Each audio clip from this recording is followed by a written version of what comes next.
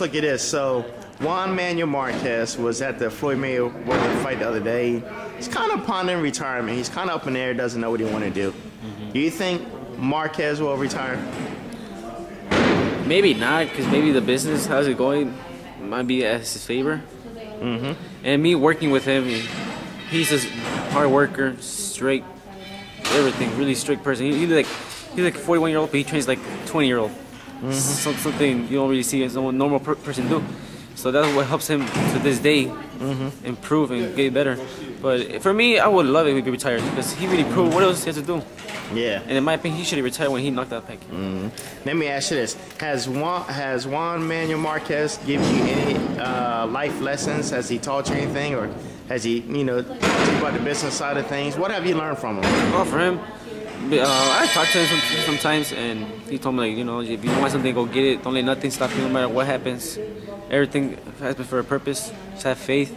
It's part of your legacy, part of your story. So that's life.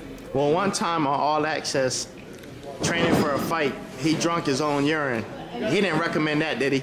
Oh, yeah. Would you do that? Yeah, actually, I did it as well. You tried it? Yeah. Oh, what was that like, man? Nah.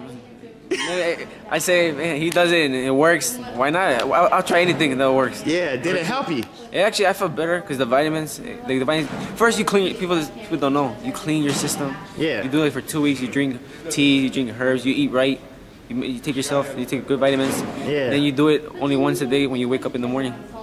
Yeah.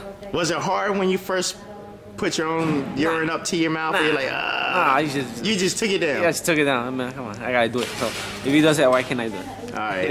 Have you done it since? No, I stopped. He quit. I don't know why he quit. I don't know, maybe because it didn't help him in the fight. Yeah. But I don't care what you take. You weren't gonna beat Floyd Mayweather, right? Oh no. To beat Floyd Mayweather, someone kind of same like him. Yeah. Same. But Mayweather right now is the best. Probably one of the best in history. Of course, he's an amazing fighter, but the point of boxing is get hit and don't get hit. That's what he's exactly what he does. People don't like him for this and that, but at the end of the day, he does what he has to do. Right. And he gets everything done. Right. The right way. There you have it. All right, Jose, thanks for your time, man. What do you want to say to your fans and everybody there that's still looking for you, man? What do you want to say to everybody? I'm still here. Don't worry. I'm just a little injured, but I'm going to recover fast and get back in action and give y'all, all my fans, a great fight. And hope y'all love everything I do.